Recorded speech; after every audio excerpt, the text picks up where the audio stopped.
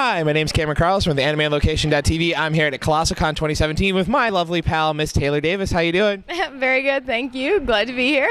It's so wonderful to meet you again. And going into that, so it's been a year since the last time we got the chance to talk to you. How have you been since then? Great, yeah, lots been going on, but glad to be back here. This is awesome being back for a second year in a row, so I hope to be back next year too. Alrighty, and now you seem to have enjoyed your time here at Colossal last year. What made you want to come back for a second year? I really love doing these types of performances, like the anime conventions or anything like this, just because I've done the longer tours where I'm like gone for a month at a time, and those are cool too, but this is kind of the best of both worlds because I get to it's not like a month-long commitment. I still get to like meet fans and perform and everything, so I really love doing these types of events, probably the most. I'm actually really excited to have you come back. I really was. So recently, you redid the Yuri on Ice opening theme song. How did that go, and how was the fan response to it? It was great. Like I had a lot of requests for it, and then I wanted to watch the anime first, and I loved it. I thought it was so great. It's like one of my favorites, so I was really excited to do a cover for it. And yeah, the fan response was great. I think it's like, you know, a really cool community of people like gets into that show, and you know, I think it's awesome. You know, it's fun. It actually has a Northeast Ohio connection to it, actually. Really? Damon Mills, who was here last year as a guest, is the Russian coach to Josh Greeley and all them. You have a new album coming out and a sheet music book. How has that project been going for you, working all that out?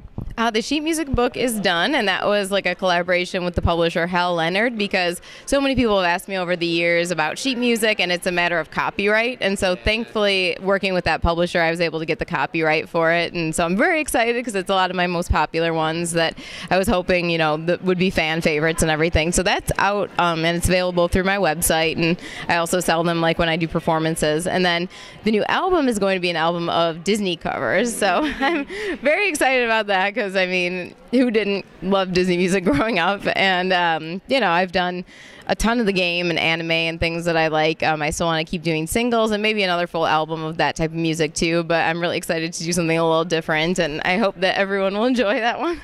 Hopefully the House of Mouse will let you get the sheet music. Oh yeah, well, I don't know about sheet music, but thankfully the audio is a lot easier to license, so. Alrighty, so after you were here at Colossal last year, you went on tour again around the world in the fall. How was that, and again, what were your favorite places to visit? Ooh, so the tour was really fun.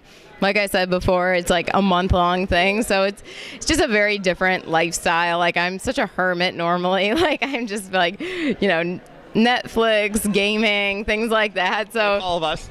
Yes, exactly. And so it's like a lot for me. Like, it's kind of tough because you go from that lifestyle to all of a sudden you're around people 24/7, and you know, there's some great things about it, but I don't know that I'll continue doing those types of tours in the future where I'm gone for that long at a time, you know. But the experience of like meeting fans and just like performing and everything and seeing the reaction, like that is amazing as always, and I feel so blessed that I get to do that and that I had the chance to go and do that. And as far as favorite places to visit, that is so tough because like each of the countries, we really didn't get to spend a lot of time. Like, the schedule this last fall was like pretty brutal, but we had an awesome time. I mean, France has always been like super amazing for me, and Germany was really great this last time too. Nice. I've never been across seas, so that's awesome. So you like to cosplay in most of your music videos, which is really awesome. What would you say was one of the hardest to get into and make for a particular piece? Like, what would you say was one of those hard ones to do?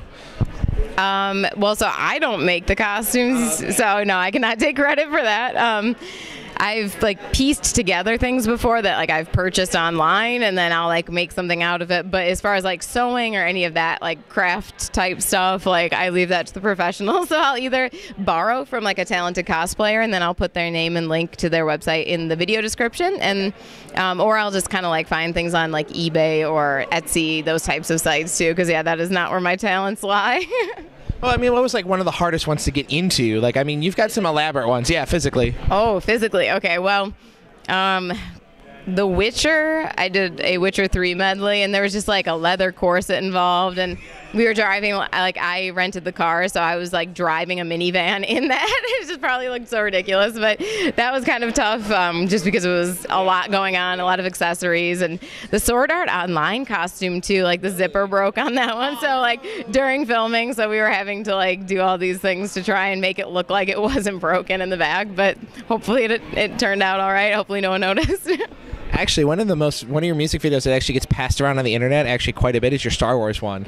Like I see it everywhere, and like people are like, "Who is this? Who is this?" I'm like, "Oh yeah, it's Taylor Davis." And people are like, "You know?" I was like, "Yeah, no, she's great." And they're like, "Really?" I'm like, "Yeah." You know, so like that actually gets passed around a lot because you are in costume, you got the lightsabers and stuff. So a lot of people are like, "That's awesome." I was like, "Yeah." So yeah, like it's not even just like your YouTube; it's like gifs and memes and everything. Oh, okay. Yeah. So. You and a few of your other lovely people have made classical music fun to hear and play in this new digital era. What does it mean for you to have people take up instruments thanks to your work? Oh wow, well like that's definitely like one of the most rewarding things is anytime I hear like fan feedback that says that I inspired them in some way, in some positive way, whether it was to play the violin specifically or a different instrument, or a lot of people will tell me that they like to listen to my music when they're writing, or a lot of software engineers when they're coding and things like that. So anything that I can be doing that is like helping people in a positive way, that's like the number one, like most rewarding part of what I'm doing. So I really appreciate hearing those things. I mean, I listen to it to go to sleep.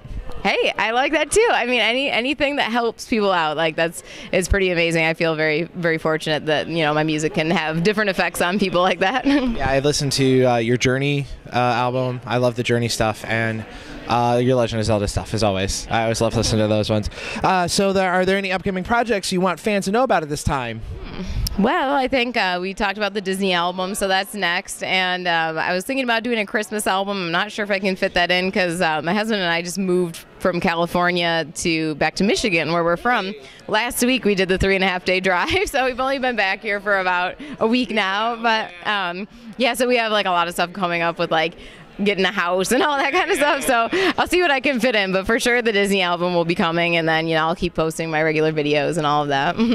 And now, is there any way for fans obviously to keep up with you online, and a final message for all your wonderful fans that are watching right now? Yeah, so I mean, I have all the social media sites, Facebook, Twitter, Instagram, YouTube, obviously, and then my website is taylordavisviolin.com, and I have a newsletter there. I don't write as often as I should. It's probably like once a month, but I'm trying to get to weekly, but no spam. Don't worry about that if you sign up. But yeah, no, just on all those social things, I'm active. I'm still the one responding if you see responses, and so yeah, that's me. So I love interacting with people when I can. And a message you want to get out to all your wonderful fans? Oh, just huge thank you for all of the support over the last 7 years that I've been, on YouTube and doing this, because like for sure I would not be at, conventions like this or having the opportunities to keep putting out albums and videos if people weren't supporting what I'm doing. So number one reason why I'm able to do this. So huge thank you to all of them. Hey, I appreciate it. Thank you so much for coming out and spending this time with us. Thank you so much, Taylor. Thank you so much. Yeah, thank you so much again. It's great.